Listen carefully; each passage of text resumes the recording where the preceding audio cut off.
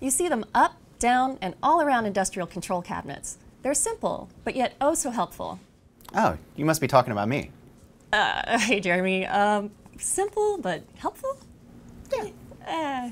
I guess I could have been talking about you. But actually, no, I was talking about wire duct and DIN rail.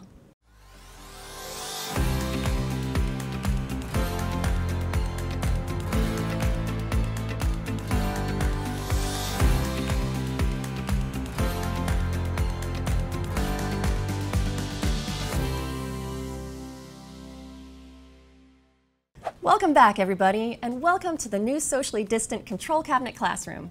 And especially welcome to our new guest host, Jeremy. Say hey, Jeremy. Hey. So unlike Zach, Jeremy is a man of few words, so this could be interesting. Yeah, that's me. I'm just a simple guy. So as you can tell, we've had to make some adjustments here, as all of us have, due to the coronavirus. Obviously, one of those things is that our regular host, Zach, isn't able to be here with us right now. But I want to let you know that he's just fine and he will be back soon. What are you talking about, Karen? I'm here. Hi, everybody. Wow. Well, hey, Zach. Well, I didn't know you were joining us today. It's great to see you. Yeah, well, I really can't stay long. I just wanted to stop by and say hey. I really wish I could be there with you guys instead of being home with the kids for the 12th straight week. But who's counting? We're still here creating tons of new episodes, so there's plenty to binge watch. Yeah, maybe you can have the kids watch it at bedtime. Oh yeah, good idea. Well, believe it or not, we do miss you here, Zach. But it's good to know you're safe and sound. And luckily, we've got Jeremy here to help out. Thanks, Karen. And thanks, Jeremy, for filling in for me. I have complete confidence in your ability to school our viewers. So let's get back on track. DIN rail and wire duct is all over modern industrial cabinets. But have you ever wondered why it's there?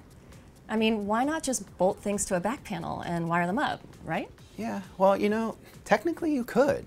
But DIN rail and wire duct both make cabinet building and maintenance a heck of a lot easier. So let's start with DIN rail.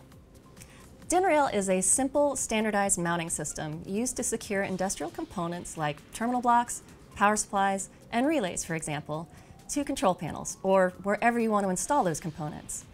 Once a piece of DIN rail is mounted to a panel, it looks something like this. Yeah, and keep in mind, like most things in a control cabinet, there are many different types of DIN rail. Some are raised, some are lower, some are made of different metals, perforated, non-perforated, all that good stuff.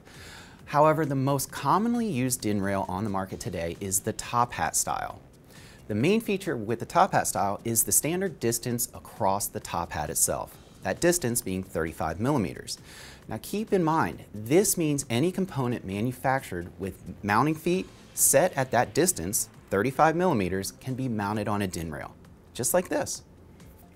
And there are tons and tons of components that fall into this category. In fact, just about everything you find in a control panel nowadays is DIN rail mountable. That easy installation Jeremy just showed you is one of the main benefits of using DIN rail. But it also makes removal just as easy. For that, you simply use a slotted screwdriver, lift up, which pulls back the mounting foot, and voila, the power supply comes off. So easy, even Jeremy can do it. Cute. Yeah, I see what you did there. I try. Nice.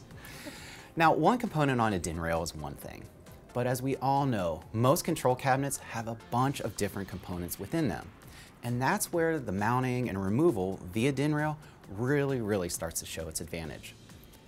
In just a few seconds here, I've mounted all these different components.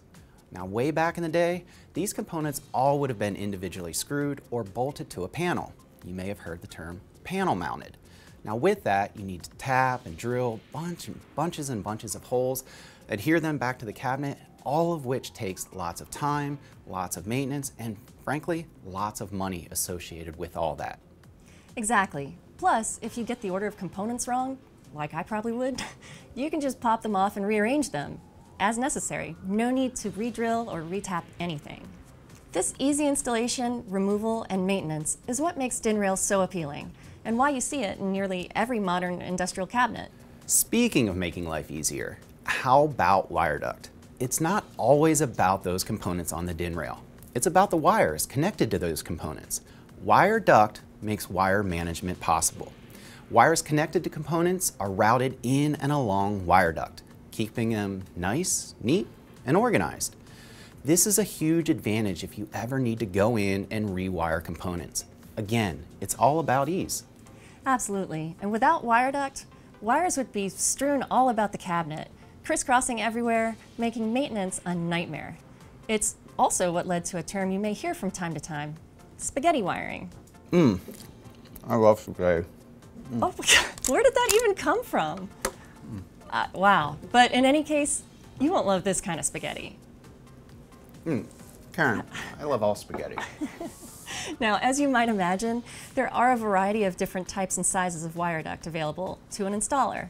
The size of the cabinet, the wire gauge being used, and the number of wires running through the duct all must be considered in order to get the most appropriate fit. Regardless, all wire duct provides neat and organized wire management for the panel and the cabinet. Yeah. Because a neat cabinet, it's a happy cabinet. Wow. Yeah, it is, Jeremy. Sure is. All right. Well, if all of you out there want to stay happy, be sure to hit that subscribe button, and you'll be notified when all our new videos are released. And give us a little love by hitting that thumbs up button. Yeah, thanks for watching, and see everybody next time.